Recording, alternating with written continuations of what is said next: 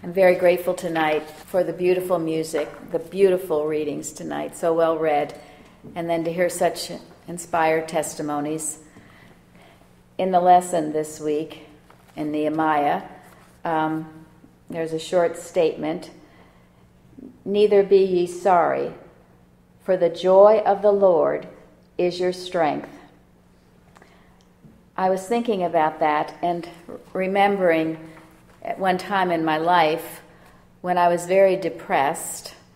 Along with being depressed, I also felt very lethargic, tired, and weak.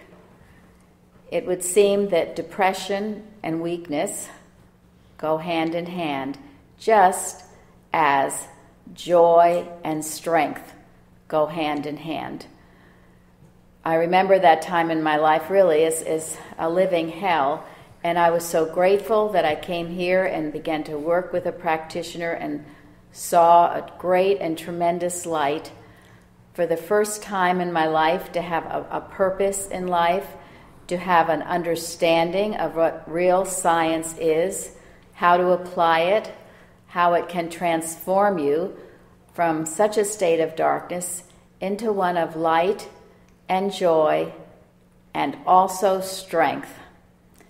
Because when you have that joy in the Lord, when you find your joy in God, not in people, places, or things, but in God, in realizing what a loving Father He is, and we have so much to do for Him as He works through us, well, that creates an energy and a strength and a power that can only come from God.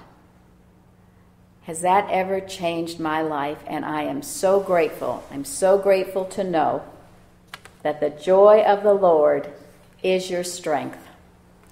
So grateful to be here tonight, to know that our God is real, as we've heard.